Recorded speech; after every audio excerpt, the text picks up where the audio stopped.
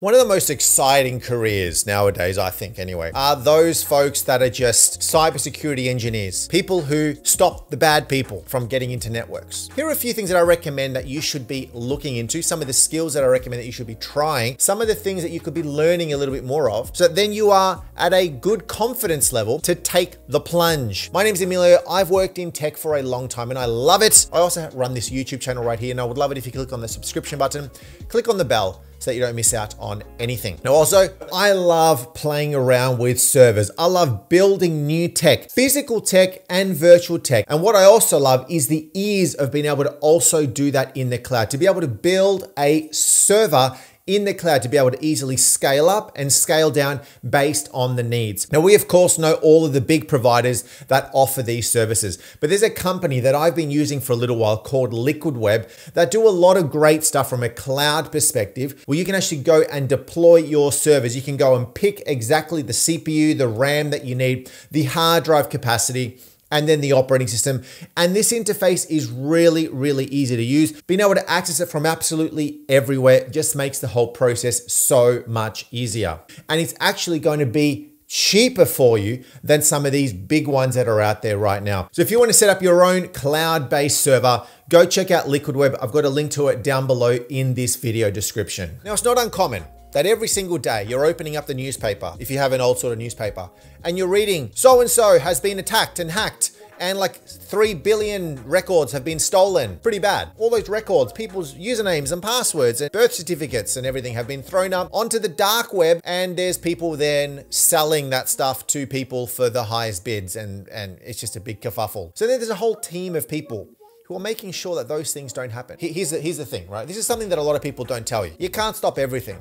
Okay, you can't stop everything. All we want to do is we want to mitigate risk. There's lots of risks. You can't guarantee 100% that your systems will never run into problems from a cyber perspective, cyber risk perspective. It's just not going to happen. So what you're trying to do is you're trying to put as many systems in place, good processes in place, to try to prevent things as much as possible. Yeah, that's really what we're doing. Good cybersecurity people have a good understanding of a lot of the tech stack. They need to understand all the bits and how all the bits sort of fit together, ideally. So you've got people who work with servers that are on premise, servers that are in the cloud, servers that are running Windows, servers that are running Linux, servers that are running virtualization technology, VMware, Proxmox, Hyper-V. You've got networking people that are working with routers, with switches, with proxies. You've got people who work with storage systems, SAN, and NAS devices. You've got then all the developers, people who are making applications, stuff for websites. So, and here's the thing, all of those bits need to be secured in some way. You don't just put all of your servers in Azure and you just forget about it. Bad idea. And you just open it up for the whole world. It's sitting in the cloud, man. Like anybody could access it from anywhere in the world.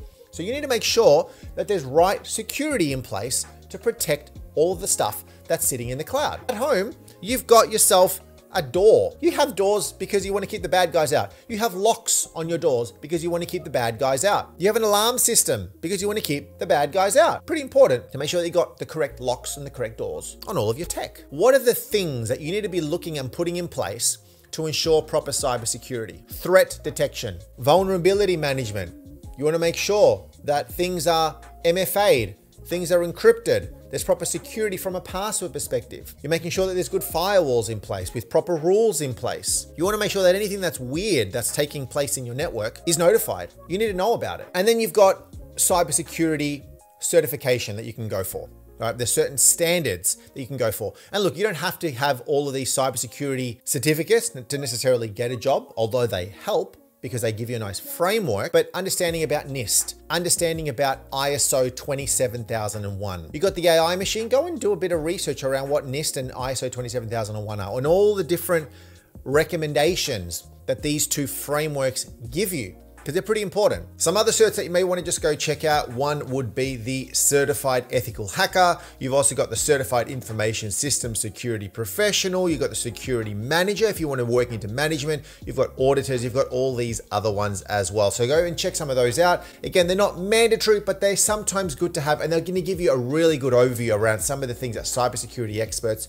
should have. And then something that I recommend So you've got to have a very good problem-solving brain. You see something, try to understand what the potential vulnerabilities could be here. If I look at a server, I've just built a brand new Windows server and I've just installed it and I need to deploy it. From a security perspective, what should I be putting in place to ensure that that server is protected? You want to make sure that it's password protected with a very, very strong password. Making sure that the IP address that's been assigned to, it's on maybe on a separate VLAN.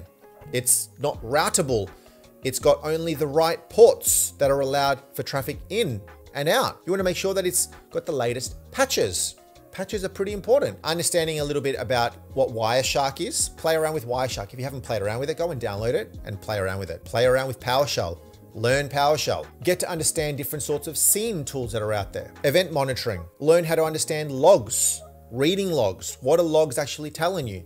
Logs are going to be your best friend. Learning more about firewalls is going to be pretty essential. Security people need to know about firewalls. They need to understand what a firewall does, how to control ports, how to control IPs, how to do whitelisting, blacklisting. Hey, you've probably got a router at home that has a built-in firewall. Go log in and start playing around with some of the stuff in there. A good enough understanding around intrusion detection, prevention systems. What are the fishy things that are going on in a network? If John Smith down in the mailroom is accessing PowerShell, that's a bit suspicious. You should probably check that out. Learning about what endpoint protection software is. It's more than just malware and antivirus, but it's preventing a lot more things across your network from your servers and your endpoints. Something that I recommend is going and playing around with Linux. Yeah, it's one thing, but using a tool called Kali Linux. Like the main thing of Kali Linux is used for ethical hacking, for penetration testing. Penetration testers are essentially a group of folks that would go into a business to try to get into a business. Understand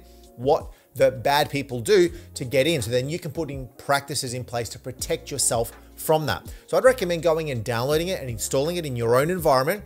Play around with it, learn about it. Now, something else that I'd recommend is try to hack into your own systems, right? If you've got like a little home lab environment, or maybe at work, they allow you to have a little separate, completely isolated testing sandbox environment, see how far you can get into the network. The best way that you can learn this is to be trying this yourself. So going and building your own home lab, going and building your own cybersecurity lab environment is going to be one of the best things, because in some companies, they're not going to allow you to go and start trying to ethically hack into their network. It's not going to happen. Like, I've been engaged in lots of penetration testing environments where I've had to hire pen testers to come in, for example, and we would give them a scenario. We would say, okay, I want you to try to get into our network and essentially elevate your privileges to a domain/enterprise admin. I want you to get full access to a whole bunch of stuff.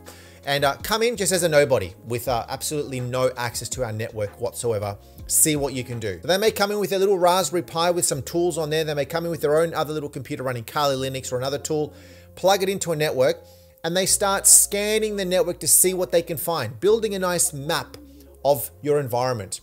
They may go to the LinkedIn machine and get a little bit of a summary, an overview of the right people in an organization, people that they want to go and target, maybe IT people in a company that they want to target because they've got elevated privileges. The second scenario would be we just grant them a standard user access, right? A standard user, not an IT person, a standard user. So they've now got an account in Active Directory. Let's see what you can do. Maybe try that yourself. That could be a really, really cool exercise. In the cybersecurity space, you've also got two different sorts of teams, one called a red team and a blue team, and they've essentially got distinct roles to do a specific purpose. Like a red team essentially simulates an attack in a company system. And their main point is essentially doing an audit, a review, a cybersecurity test against the network to identify any vulnerabilities, any weaknesses, and they want to just try to get in as much as they can, the same way that a real life world attacker would try to do. A blue team is now trying to just defend the network from these attacks. They're going to be doing monitoring, detecting, responding to these security incidents, but it's not uncommon for both red teams and blue teams to know what the other ones are doing, right? And this is a super effective way to get better at cybersecurity skills. So how do you get the job? How do you actually get the job? Firstly, go and try all of this stuff yourself. Learn all the stuff yourself. If you need to go and get certified, go and get certified. Read a whole bunch of stuff. Yeah? Very, very important. I've got a training course where we talk a lot more about cybersecurity, some of the tips and some of the techniques. So you can go and check that out in the description of this video. Understand, at least from a high level, the basics of a lot of the tech. Think about all of the tech that a bad actor, a bad person, a hacker is going to try to get into. Know the tricks that they're going to be playing against staff in an organization, against systems in an organization. And then once you feel that you are ready, ask in the place that you're working right now and say, hey, look, I want to take on some more cybersecurity responsibilities. And this may not be them giving you a cyber engineer, security engineer title necessarily. You are now our new ethical hacker and you're part of the red team. But as long as you express an interest in wanting to learn more about cybersecurity, you're in a much better position. But don't just go and say, I want to learn more about cybersecurity unless you have done your own work, your own homework in your own time. Sometimes you need that. You're not just going to get it thrown at you on your lap. If the place that you're working on is not interested or there is not going to be a role available for you, it's fine to go and look for work elsewhere. You know, there could be a company, right, that is posting an ad on LinkedIn looking for somebody that wants to become the new cybersecurity person.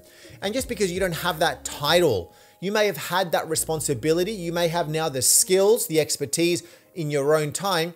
Build up your resume so that it has an emphasis on security, on cybersecurity. Show where you have strengthened systems that you've looked after.